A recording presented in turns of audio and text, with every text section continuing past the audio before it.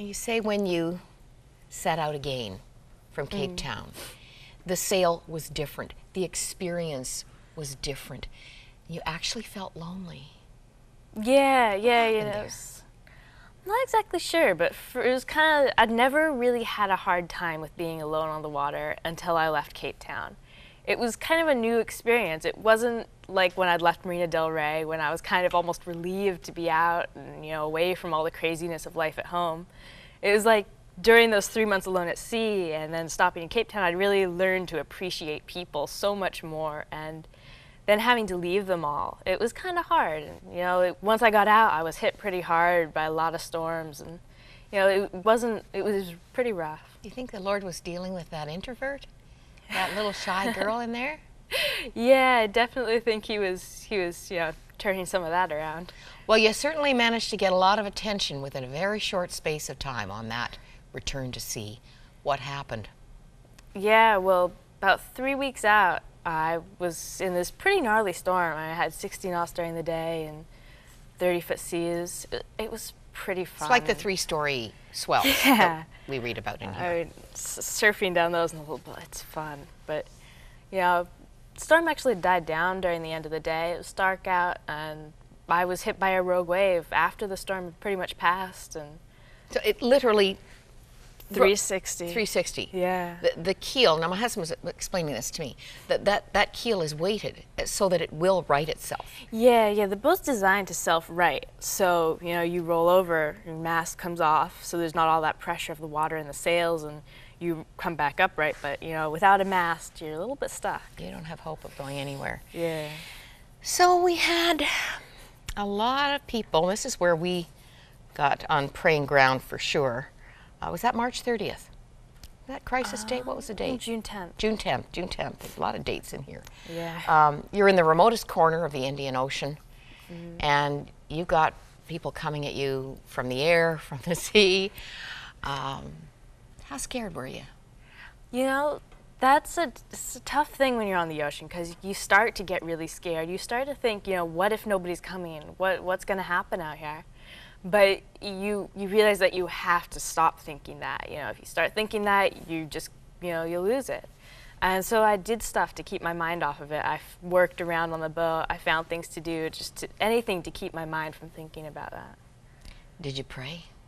Yeah, definitely. In fact, I was sitting on my chart desk, and, you know, I was starting, you know, worry was starting to rise up again. And I sat there and I just prayed, you know, God, if anybody's coming, just let me know.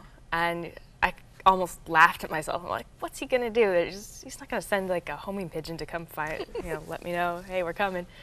But as I was praying, I heard an engine, and I jumped outside, and there was a plane, this great big passenger plane where, you know, I didn't think any planes could get out to where I was, and there one was. It's an amazing story. Your mom would name that baby boy, your little brother, after the French sailor, the fisherman, who was in the dinghy with 2 other men that came to get you off Wild Eyes and on the way to safety.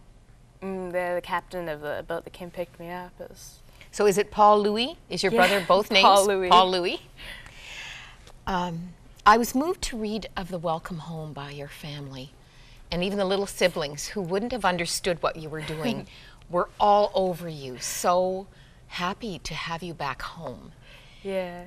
And I just think, what if you'd perished out there in that wild adventure? What impact would that have had on your family?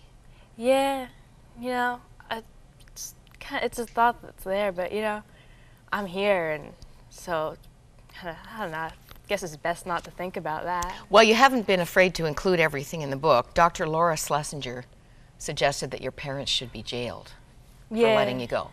I mean, a couple of factors here that, of course, always come up.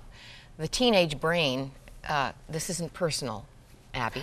The teenage brain is not developed to the place of really grasping big picture consequences.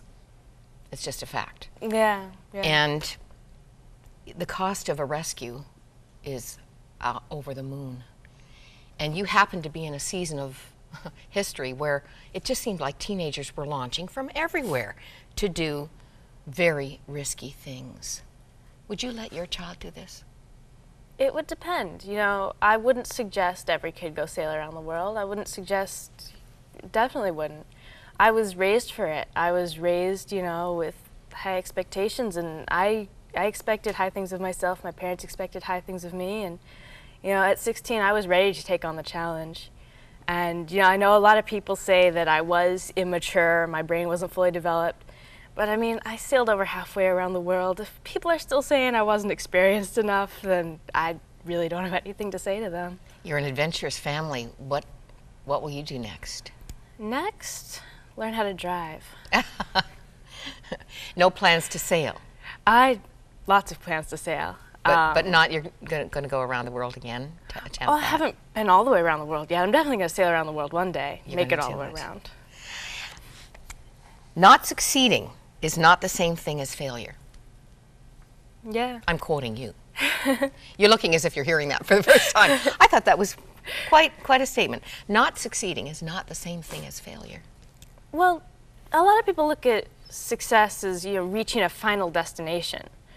But I mean, I sailed halfway around the world, and I'd feel pretty bad if I was writing off that huge accomplishment as a failure. And, you know, really, success to me is more every little step you take towards a big goal. I mean, whether or not you actually reach that in the end, the fact that you've tried, the fact that you've put forth a good effort, and you've made it as far as you did, that's, you know, each little step is a success all in itself. Well, you said, I am 12,000 miles wiser, more resilient, with more faith in God. And really what you said is almost a quote. This was my calendar for today. Can you believe this? Ralph Waldo Emerson. To finish the moment, to find the journey's end in every step of the road, to live the greatest number of good hours is wisdom. It's true. God bless you as you live fully in all the moments. Now that you are all of 17, Abby. And your book is available, Amazon.com. Unsinkable, a young woman's courageous battle on the high seas. This is a journal, and we get everybody's viewpoint. We've got the comments from land, from sea, the whole journey very well chronicled. Yeah. Thank you for coming and sharing some highlights with us. Yeah, thanks for having me.